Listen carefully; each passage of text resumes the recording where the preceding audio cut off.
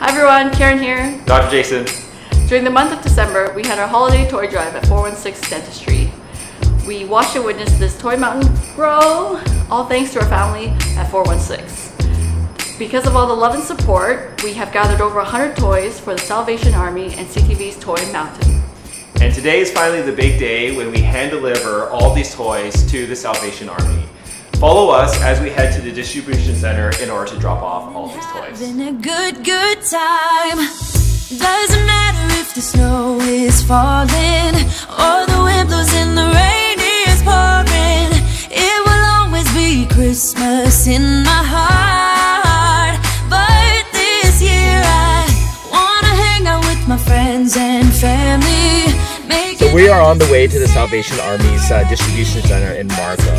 And I kind of forgot my mic at the office, so sorry about the poor audio quality. But look at this, we're really busting out the seams with all these toys here. Santa's coming to visit. No, he wouldn't miss this in Christmas times. Oh, and the sunset, it is just getting better on a blanket with the skyline painted in blue. Ooh, yeah, that's what we do. We'll be chilling and having a good time.